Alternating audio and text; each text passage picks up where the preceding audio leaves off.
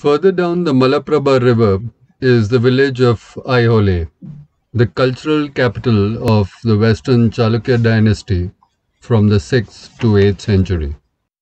It is the cradle of Indian temple architecture, showing evolving stages in temple building. The 8th century Durga temple is iconic in its apsidal layout. A colonnaded ambulatory passage runs around the sanctum.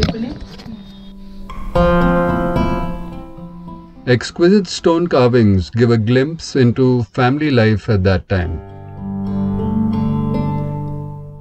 The doorframe lalata-bimba depicts Garuda holding the tails of the serpents. The river goddesses Ganga and Yamuna are in the door jambs. The torana at the entrance is a first, harking back to the practice of working in wood. Pillars provided sculptors the opportunity to carve beautiful figures and motifs. In the apse, Siva as the cowherd is carved lounging naturally against Nandi the bull.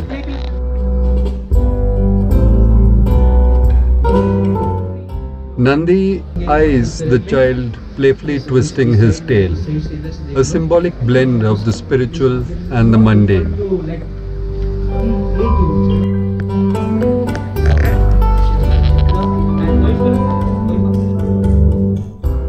Exposed stonework shows the mortises used to fix the carved sandstone blocks. Vishnu in Avatar rescues Mother Earth from the underworld of snakes.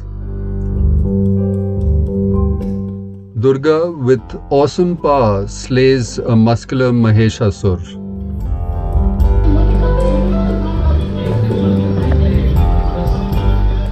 The 5th century Lad Khan temple, with its log-shaped blocks, reminds of a wooden prototype. The projection over the Garbhagriha is a first and is the earliest precursor of the Shikara.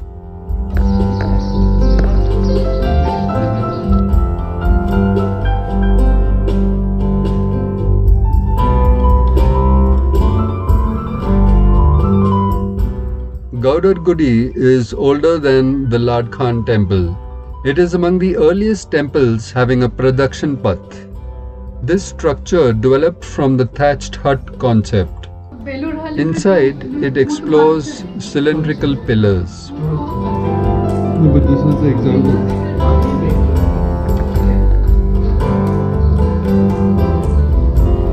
ये pillars के अलग-अलग piece हैं, एक piece Structurally, stone is just a substitute for wood, even in the jointing.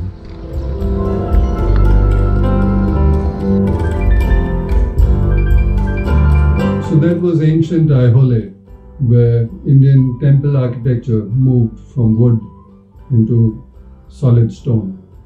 We hope you enjoyed viewing this. Don't forget to like and to subscribe, and we'll see you on our next journey.